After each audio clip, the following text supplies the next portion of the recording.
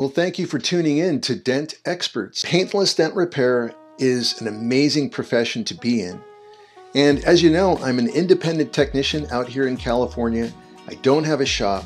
I just have my van. I have these mobile tech shade umbrellas. I have a clientele that is never ending. Lots of cars in California. And I get to work pretty much anywhere I want.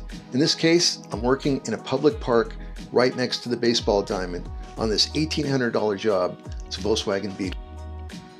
Got this VW Beetle here, and whenever you have a bent in edge like that, you almost kind of wonder if glue pulling is a good idea unless you support this edge, because that's a lot of pressure to be lifting out, and what's going to fight you is this big crown, but what's also going to release too easily is this edge. And once you kink a 60-degree line or a 50-degree line, that's a tough one. That'll ruin it. So it could be glue pulled this way, where you're just pulling and leveraging off the tire. And this works great in lots of scenarios, but not this one, because you're really just putting too much pressure on that edge right there. Those of you with DentDial tools, this is the slot bar 38 attached to the smaller slot bar, and use it as a leverage pull like that. But in this case, I really wanted something safer, so I went to a regular bridge pull.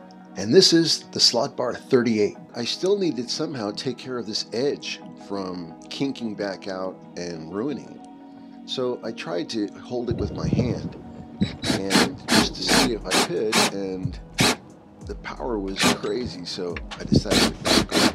That's what's great about using a drill, is you can just undo it really quick. And so I added more tabs. Now these are Cam Auto Pro tabs. Awesome for working a larger area, and the slot bar can adapt to any tabs in the industry. This worked out perfect. So I gave it some really good pulls, and it was doing great. Now I'm just going to move this apparatus up a little higher. So quick to do with this setup. There it is. Hooks right in, just plant the feet, and you're ready to go again. And onward. Pulling this out with ease, but that edge is still too strong for my hand, and this is not going to work out. So I'm going to now have to protect that edge, and that's really what's critical in this repair. And so I found a piece of aluminum in my van, taped it up, attached it to my cargo pole, attached that to my van, and now I got a nice strong edge to hold up against this. I think this will work. Okay, I got it all set up. I'm anchored really well on the wheel, or on the rim, kind of in the wheel. But I'm anchored really well over there on something really strong. Just extended that thread a little bit.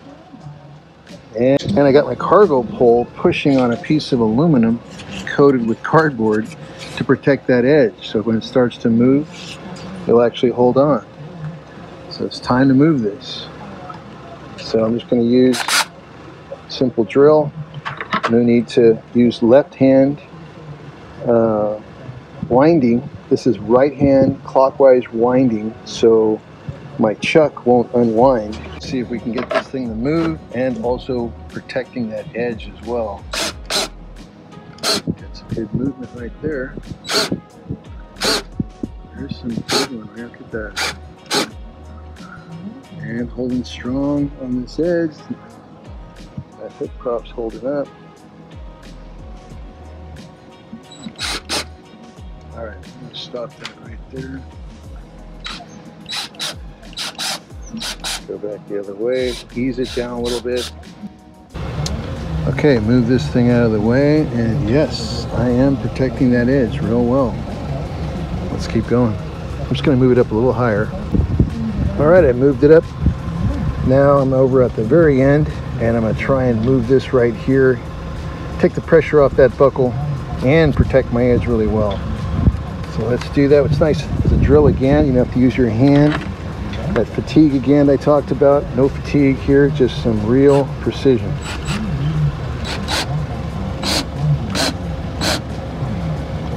See, I'm supported there really well. It's a good deal so far. Let's go. Wow. Nice.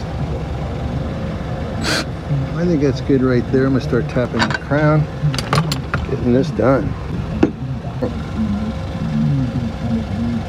Just pulling it nice, knocking down that crown, and didn't ruin that edge.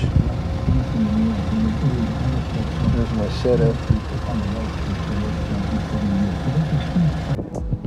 All right, I moved it down a little further on the wheel. Nice spot over there. Plenty of pull.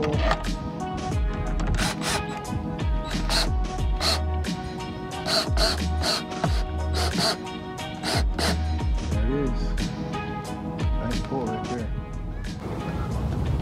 Okay, I'm going to grab it right there on the wheel. Good spot over there.